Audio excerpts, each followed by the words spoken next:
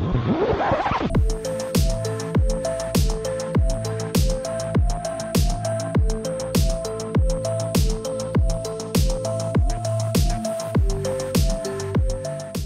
everyone, and welcome back to day 9 of the Advent of Cyber 3 by TryHackMe. Today's challenge is all about Wireshark and packet analysis, which is something I really like doing because it makes you look at stuff that you don't think you can look at. You'll see whenever we get to the practical part of the room. But first, let's start with the theory aspect. As always, I won't dive too deep into this theory aspect just because, well, you can go ahead and read it for yourself. However, I will focus on a little bit of details.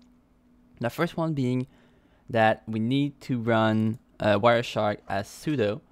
I never tried running it without sudo, so I'm not sure what it's going to do, but just run it as sudo and you're going to be fine. So what is Wireshark? Well, Wireshark is a network packet sniffer that allows you to capture packets and data in real time. So what does this all mean? Well, Wireshark is basically a man in the middle on your network, and it acts as some sort of proxy. I'm not sure if I can use that word proxy. I'll show it on screen right now if I can. But basically what this does is your traffic will go through Wireshark and you will see the content of the packets being sent. What does this all mean? Well, it means that, for example, if you don't use an encrypted protocol such as HTTPS, which is HTTP secure, so HTTP over TLS, well, you can see all of the content that's being sent, which we'll see like on this example today. So what does this mean? It means that if you are, let's say, on a hostile network, and that there's somebody on the network running Wireshark between you and the router or wherever, and you are using HTTP websites, well, they could see your passwords, they could see your bank info, they could see anything that you send, basically, which is, of course, very bad. So let's go ahead and just go straight into the practical part and just learn as we go, right? So first off, you'll need to download the task files and then go into your downloads folder, and then you can do sudo wireshark and then aoc3.pcap. You don't need to be connected to the VPN today just because we downloaded the file, so everything is local to the machine. Alright, so we see a lot of logs basically. So how can we make sense of it all? Well, you'll see, it's not that bad. So let's scroll down to the first question. So the first question is that we need to find about GET requests and which directory is found on the web server. So how do we find GET requests? Well, the first way that you can do that is looking at this http.request.method == get, which is what is being taught to us in the course.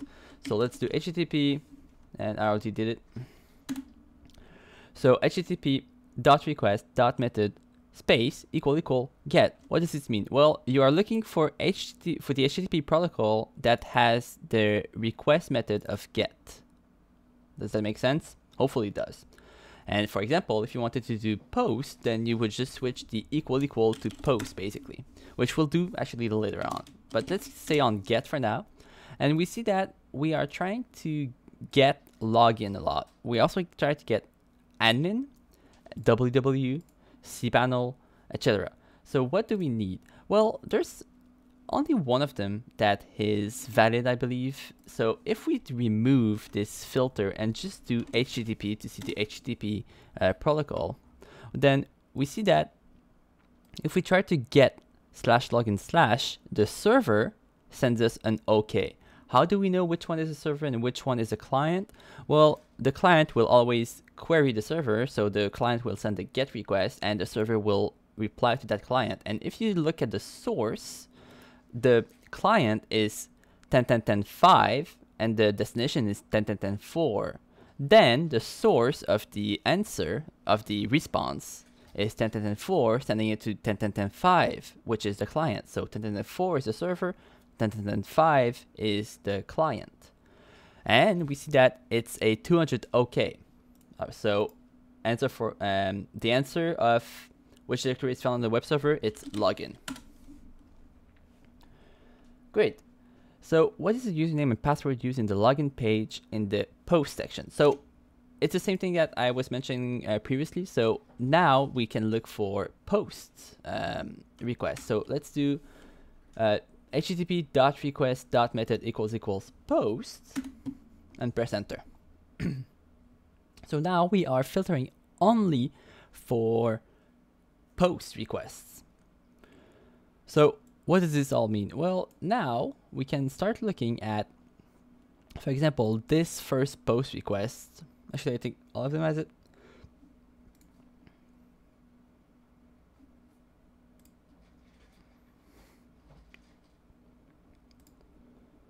All right, so you see that on this first post request, so the length 620, if you go to the HTML form URL encoded, you'll see that the forms that were sent are username MexKitty and password Christmas 2021 !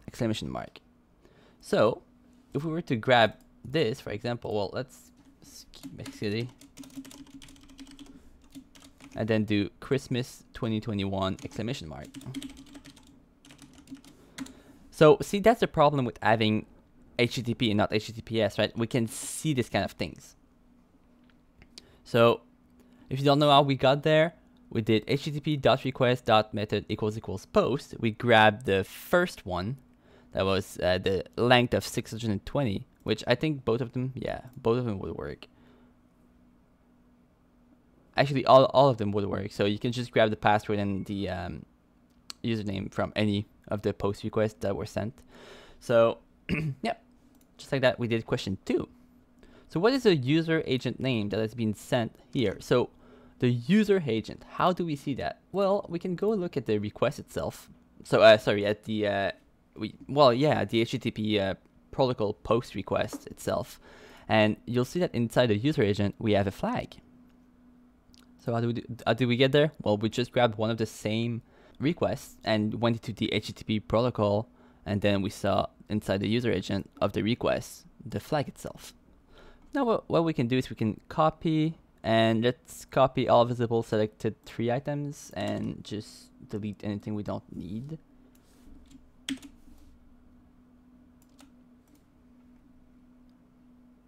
Oops.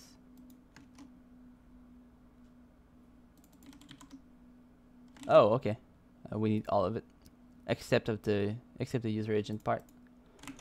So sorry about that. So let's copy all visible selected items, and let's just delete the user agent and the skip line at the end. There you go. All right, so in the DNS section, there's a text DNS query. What is the flag in the message of that DNS query? I'm not sure that the theory part shows us how to look specifically for text queries, but what we can do, I'm sorry if they do show us, but still I'll just show you. What we can do now is do DNS.text.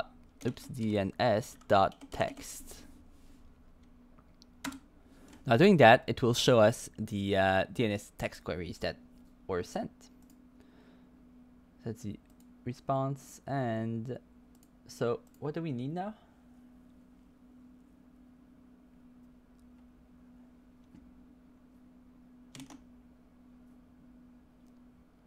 Alright, so we see here, inside of the answers of the DNS response, we see that there's a text record of AoC 3 is awesome and with a flag. So what do we need? We only need the flag this time around, so let's just do the same thing, but this time just delete everything.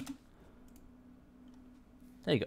How did we get there? Well, we typed DNS.text, we got into it, and if we look at actually the data that was sent, we see the flag, so we can just click there, or we can also manually just go into the DNS response and look for the answer. answers. And we can also see it at the bottom of the raw packet, and we can just click there and it's going to lead us there. Alright, in the FTP section, what is the FTP login password? Well, if you read the theory, you know that we can filter for FTP just by typing FTP. And we actually see the things like straight away, right? They're right there, sending requests every time, because if you don't know FTP, you need to provide first the password, first the username, then the password. So now we see request pass TryHackMe. Can I just copy that? I'm very bad at copying. Let's just type it. So let's just do try hack. Oops, I did not mean to do that. TryHackMe. And the FTP section, what is the FTP command to upload the secret.txt file? So now if we go look here, we see that we sent a request to store secret.txt. So the answer of this question will be store. And what is the content of the secret.txt file? Well, we can't see the content right now because this is just like the FTP request. We need to look for FTP data if we want to see the content of it. And actually, if we want to see the content of it, we can just look at the line-based text data, and we can see the AoC flag. All right. So FTP, and as like two ports that's working, there's one port for the commands and there's one port for the data. Port 21 is for the commands, and port 20, I believe, is for the data transfer, if I remember correctly. So that's why it's two different protocol, basically, because it's not the same port. So now we can see the content being 123 cute face 321. So let's just copy this and let's remove AoC flag and submit. Oops, remove the line skip at the end. And just like that, guys, we completed day 9 of the Advent of Cyber 3. Today's challenge was a bit easier, in my opinion, than the last 2 days, I believe.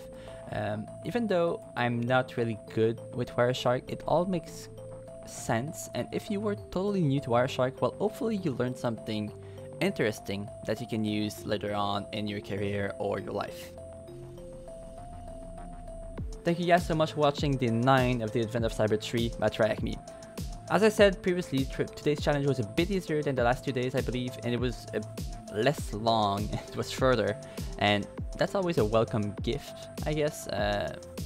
So if you enjoyed the video, please make sure to like and subscribe. It helps me a lot.